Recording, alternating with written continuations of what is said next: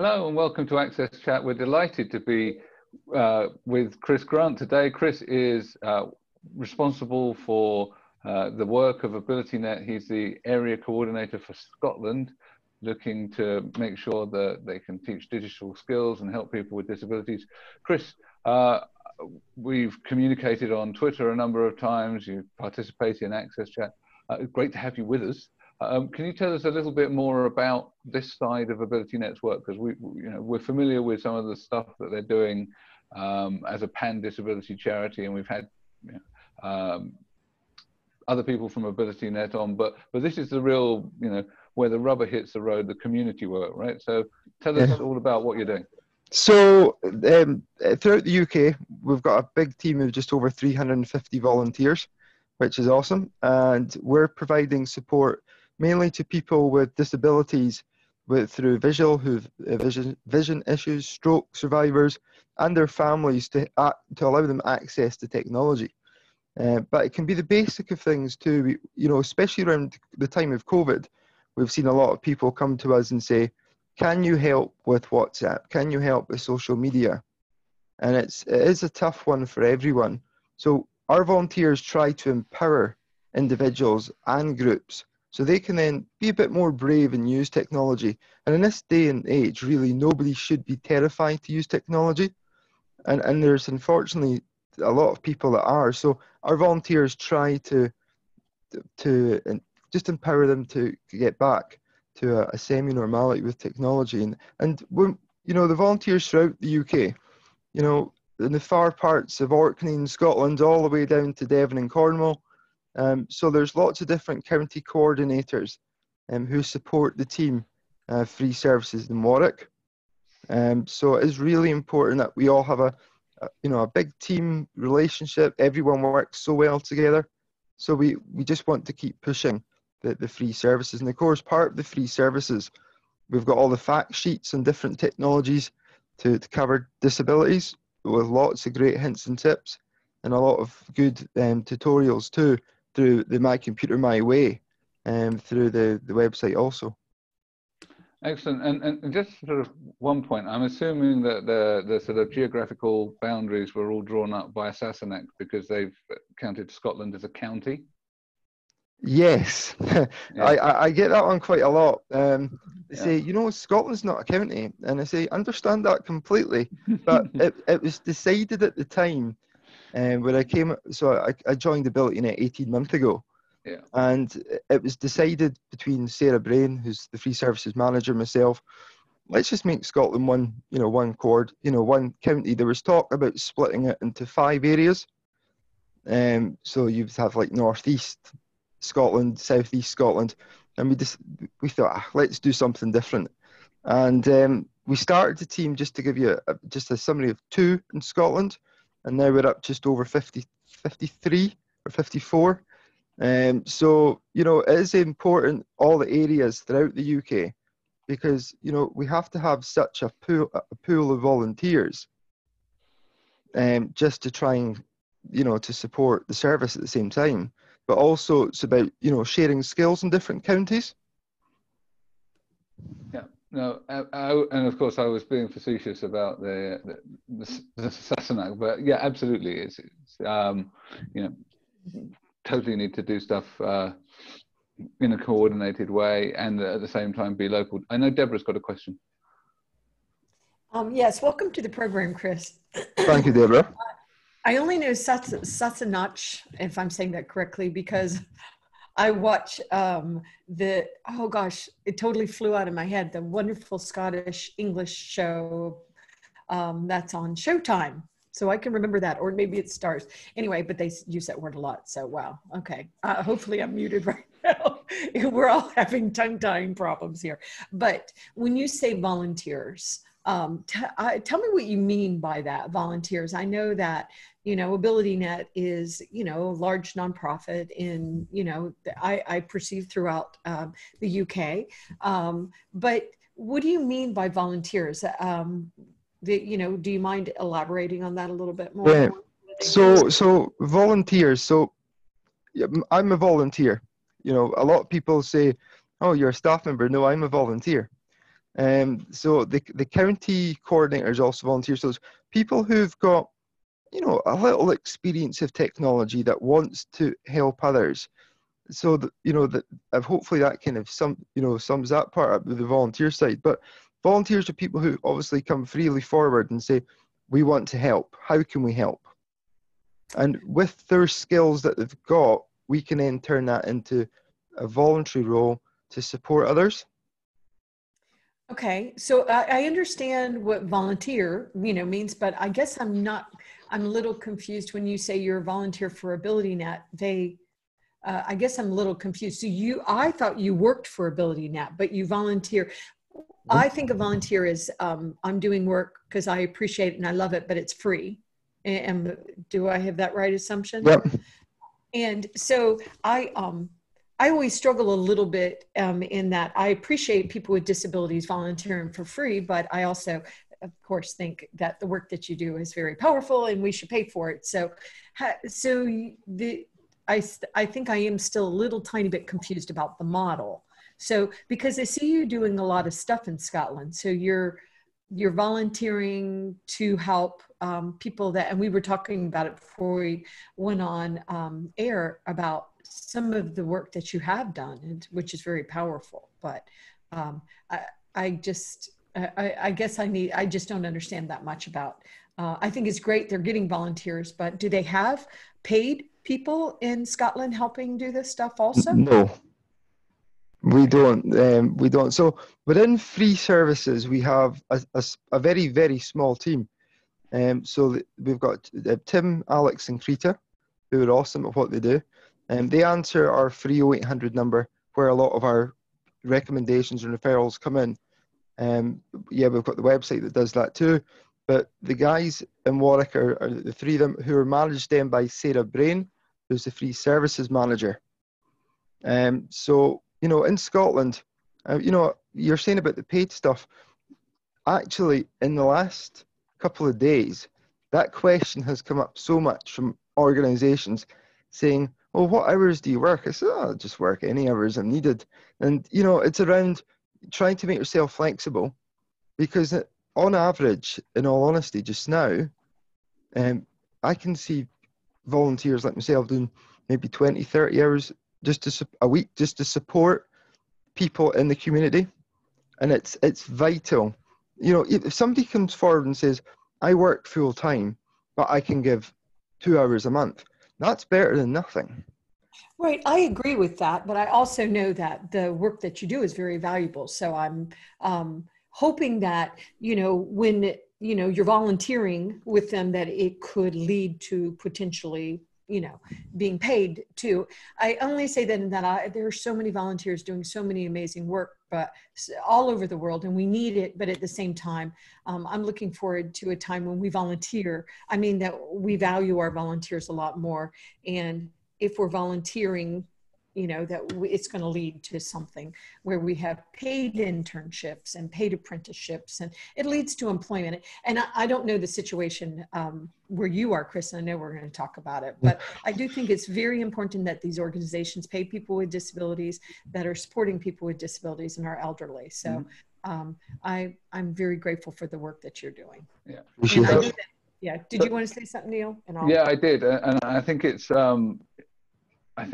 going back to Chris's point about the time at the moment being unusual and the requirement being that much greater because of COVID-19 and people needing to suddenly access digital skills. Do you think, Chris, that as we come out of this, because I think this is a topic that we're all interested in now, that this is going to be the catalyst for a significant shift in how we actually view people and how we value people that are actually delivering these essential services and keeping society running? Because I think that there seems to be a much warmer sentiment, but do you think that this is going to be something that continues? I mean, I hope it does, but what do you think? Yeah, so, you know, so I can just talk from an AbilityNet perspective on that. Say we were quite busy leading up to COVID, and now I think people are worried if there's going to be a second wave of COVID. So people will automatically start to say, right, what technology can I get in place just in case it happens? So I think people have to be prepared for a second wave. So families will try to get everyone online now, just to find that, the tie, because you don't know how long COVID will stay with us for. It could be with us short term, long term. So people will want to get, online shopping, huge one, because people say, well, we're not doing our shopping on the website, or we don't feel comfortable. So we've got to be ready for that, Neil. And I think it's so important. And you're absolutely right.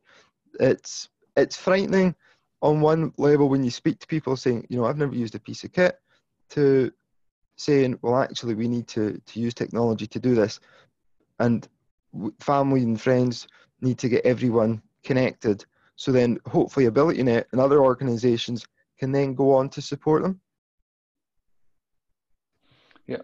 Antonio, I think you wanted to make a point. So Chris, if you look back for the last couple of months, even for the same period of last year, what changes have you observed in terms of the requests for help?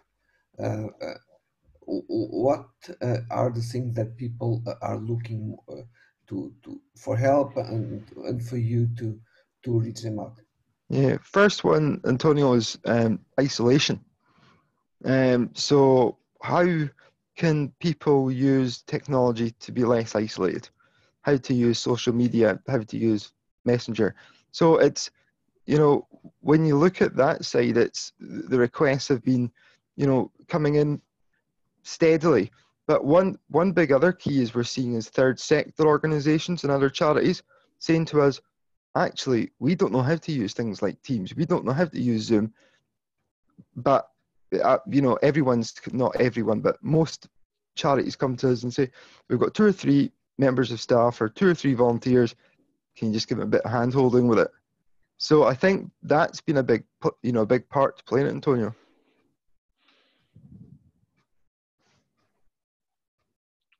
You were mentioning that some organizations referring that, our volunteers or employees are not able to use this tool or that tool. Do you think that they were already using them before, but they were just there and nobody really cared much about them? They were just put aside, and now they feel that the need of using them? Yeah, 100%. Speaking to somebody just there at the beginning of the week, and she said that she'd had a laptop for 4 years and never touched it once. So, and it's that kind of thing. You go, wow, okay. I think some people go, yeah, we'll use technology. They'll buy it and they'll go, yeah, we'll use it. But then they'll see something, go, oh, we don't want to use it now. But right now, you'd be amazed with some of the stories that's coming out. It's brilliant. And it might also be that they didn't know how to use it, so that's why they never did it. And I'm sorry, Antonio. This is also creating a kind of a personal transformation. You are using digital resources, but you are reframing how you think to communicate. So there's also this element. I think there's a positive element of it, because it will reinforce skills and knowledge that then people will be able to use when we go back to normal. And I think that's one of the positive sides. Yeah, no, you're absolutely right. Chris, have you seen during the COVID-19 crisis that more elderly people are using the hotline and asking for assistance? I know before we got on air, we were talking about, and I've talked about it before, my mom had very severe diabetes. She had what was called brittle diabetes, which is very, very scary because you have to constantly be changing the levels of your insulin depending upon where your blood sugar is. And it's difficult enough that when she at first moved to Richmond, Virginia, they would not accept her in certain senior homes because it's so complicated. And so luckily things balanced out a little bit and we figured that out. But she always really struggled with using the touch screen technology, which is such a blessing to people that, especially people that are blind. But she had she had lost so much sensitivity in her fingertips that she really couldn't swipe to get the tablet or the phone to respond to her. And we went over, and then I would be like, all you do is this. And, you know, she found me very irritating, which I could see. No, you're not, Deborah. You're not. Definitely not. No, no, no. All you do believe is it. this. Right. But it's a shame when you're in the middle of the crisis, and I've never used that, you know, using your example, laptop before, probably because I'm afraid of it. I don't really know what I'm doing, and I'm just off until magically one day I'm going to know. You know, I do stuff like that too. I was looking at a Christmas present that somebody gave me that is actually a really cool Christmas present. It's technology, and I need to put it in my car. It's a little Amazon Alexa for your car. And I just haven't seemed to have the moment to put that in my car. It's not that hard, Deborah. But so I feel so sorry for people that are in these situations that are now in the middle of the crisis. And it's like, okay, by the way, if you want to not be lonely and you want to engage with people, all you do is you go to your computer, you go to Zoom, and they're like, go to my computer, or just go to your tablet. And I think of my mom, just put your finger on and swipe it. So I was just curious, are you seeing an uptick in calls from elderly people that are really struggling to stay, you know, in touch with their loved ones during these times? We are. So particularly in COVID, there's been a lot of, you know, we go into different calls, COVID response resilient, and what each and every one is saying is there's elderly people that's struggling in the community with technology. And it's, so we need to find, you know, that with the technology side, we need to find that happy medium almost, that we're not pushing too much technology to people who are elderly, who really are frightened to use it, and we do it at baby steps. And just talk people through nice and slowly, and don't overcomplicate it. So for example, if somebody phones us and say, right, okay, we want to go on the internet and do our grocery shopping. So that's step one, in my opinion, getting them online. But step two, you know, you could go and say, actually, you know, you can go into Facebook and social media and whatever else. And I think you've got to be, as I've said to colleagues and other volunteers too, we have to be so careful when an elderly person phones that, say if they say to us, again, around the shopping, we're not going to go into a ramble and say, you can do this, this, this, and this, because that puts them off. And it's, we need to, we need it discourages them. It just, yeah. And also a lot of times people's self-esteem is tied to this. So it's like, well, the only reason why everybody else in the world can swipe their phone on is because obviously they're smarter than me, when that's not the case. You know, there were some realities with neuropathy and stuff with my mom's fingers. But I think often we do send the wrong message, that, well, everybody's on it. What do you mean? Why? And it makes things a little bit worse and makes people a little bit more fearful of trying as well. And once again, is this the time to do it in the middle of the crisis? Well, people have to have access. So, you know, but the sensitivity of it, I think, is a very important point. Yeah, 100%. Excellent. So what are the sort of top tips that you would give for people that are maybe helping their elderly relatives to, you know, with the sort of dipping their toes in the water, if you like, with video conferencing and stuff like that, other than to be exceedingly patient? Yeah, there is that. I'm teaching, well, I help my mum at times. You know, she's not elderly. Oh, I better not say too much, you know. And I know that the parts that she struggles with. However, I think the main key point really on that, you know, note you've made, Neil, is you look at three things, in my opinion. So the first one is the safety element is key, is vital. Yes. It's people go, right, okay, antivirus is key, which it is. You've got to make sure that PC is tight. But the second thing is have regular discussions with them, saying, you know, how are you getting on with technology? How are you getting on with, you know, with Messenger or something like that? Because there are individuals out there that will almost kind of home down on people and you know, hit their vulnerability, and somebody might go, oh, I know them, and it's actually somebody scamming. You know, you get all these messages. So I think the second one obviously is to have discussions, but the third one around the video calling is just to make sure that the person understands what to do in case something is wrong around it. Say if somebody comes on the call you don't know and they're, you know, abusive or anything, get them off the screen immediately, where to press, because it will cause people distress. And we've seen that, you know, in media in the last couple of weeks. That, you know, some people are coming on to Zoom calls, and Zoom bombing is the new jargon I'm hearing. So I think, you know, that's the top three, I would say, Neil.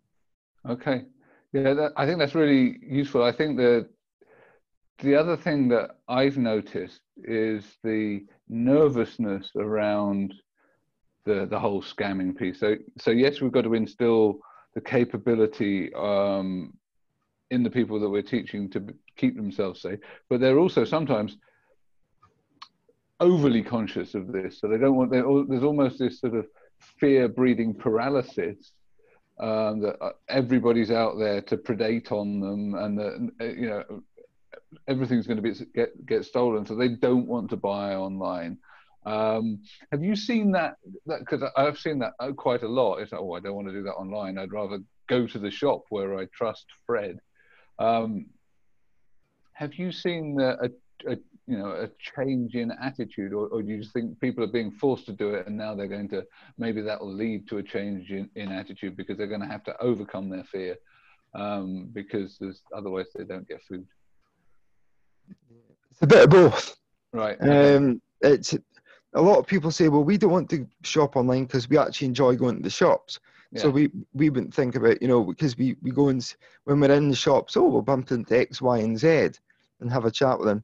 Where some people are actually scared, you know, obviously friends and family may have been telling them things leading up to get onto online. You hear things in the media, and which scares people. One thing around that is, though, the remote support I find, which is interesting, because when you say the word remote, people worry because of the scams that are going around, and particularly with the use, you know, of things like TeamViewer. And to me, is quite safe because you've got your username and your password connecting to their machine. Yeah. And they're worried that because they've read something online, it's all bad, so they won't ask for the help remotely, but they'll prefer face to face. And, you know, sure. but the attitude is changing, but it's taking time to change.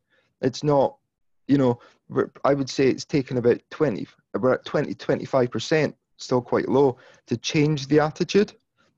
And even if we get to 50%, as you know, as across the world, that people are just a bit more comfortable. And I think it's you've just got to make sure people are comfortable and people stay safe. That's the main thing. Yeah, absolutely. You know, people's safety is paramount, but at the same time, the fear of danger sometimes is amplified because, you know, we like to focus on the negative.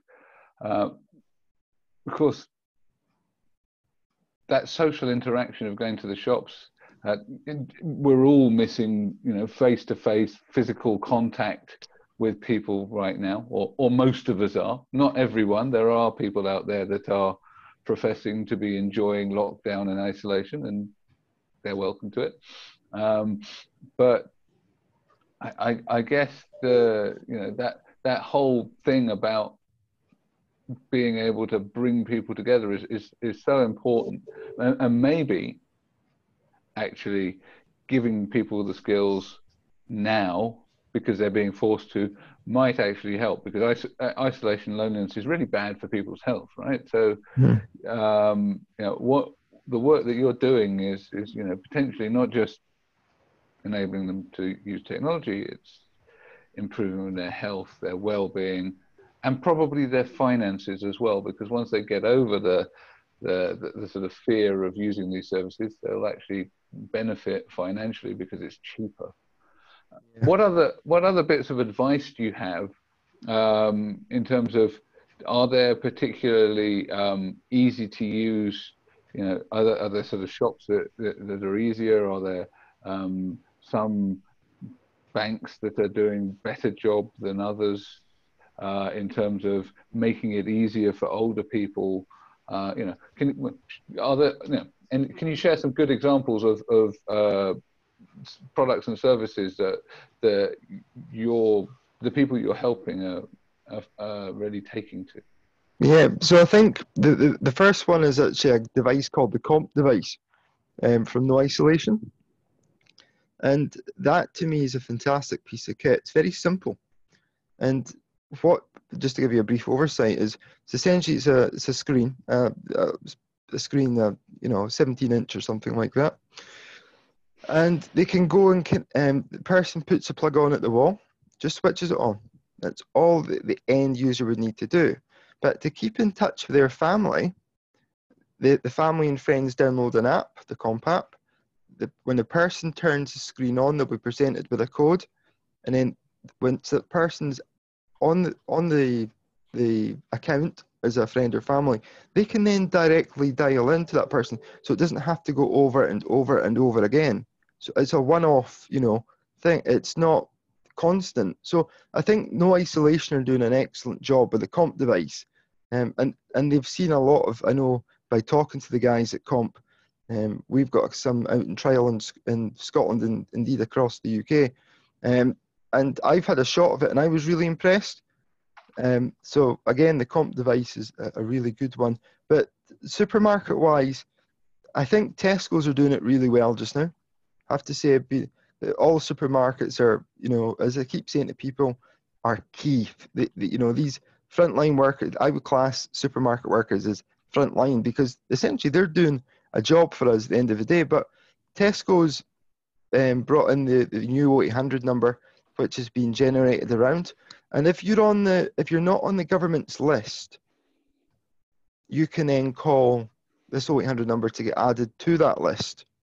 But there are other supermarkets, and they've not kind of taken on board a few things. And you know, talking to people with, for example, with visual impairment issues, you know, they're worried about going into a supermarket just now, but they couldn't get a slot for shopping.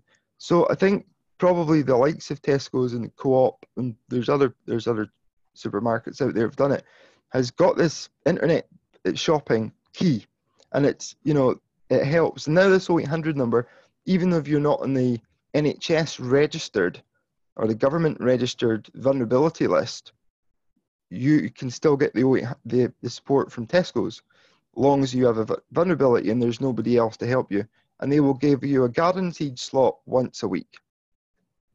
And yet they give you quite long timescales between 10 and I think it's 10 and 6, 10 and 4, and then, you know, 2 and 10, and it's, to me, it's fantastic what they've done. And there's supermarkets that have taken out these volunteer cards where somebody can, instead of giving them cash, they can keep regular topping it up.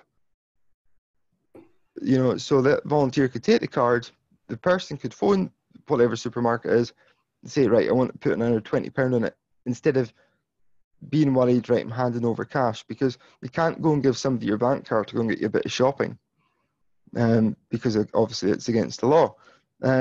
So again, I think there are organisations and companies that are doing it really well, but I think everyone's been pushed into the deep end all at once, because I don't think we expected this to happen so quick. So now with COVID and with everything else going on, I think perhaps when we come to wave 2, when it comes to that, it's people are more geared for it, and companies are more geared up for it. Excellent. I think the point you made about sort of these cards is really useful, and I know also an applause to Tesco, which I didn't know about, for actually adding people to the list, because we know that the government list's not right, because people were sort of delivering food parcels to the wrong places because they'd got old information and all the rest of it. And then people that are truly vulnerable are not getting that stuff. So kudos to them. I think also, you know, the fact that you can get shopping once a week is great. You know, I signed up with online services, and you know, I've made the mistake several times now, thinking, "Yay, I've got a slot, pile stuff in," and then only to find out that it's in 10 days' time. And have to say, the cupboards are looking pretty bare at the moment. I mean, we've got plenty of tin stuff. We'll never starve, but you know, I kind of miscalculated that one. So I think that's interesting. So just before we go, and you know, I do want to thank our supporters, my ClearText, who are on here captioning now, Elaine, Microlink, and Barclays. Is there anything else that you would like to sort of tell people about, or encourage people to do, that can help keep people included during these strange times? Yeah, I think it's just asking that question, really. Are you using technology, and do you need any help? A lot of people will say no, but just keep chipping away at it, because you would be amazed. You know, somebody might be you know, that they've been a hindrance.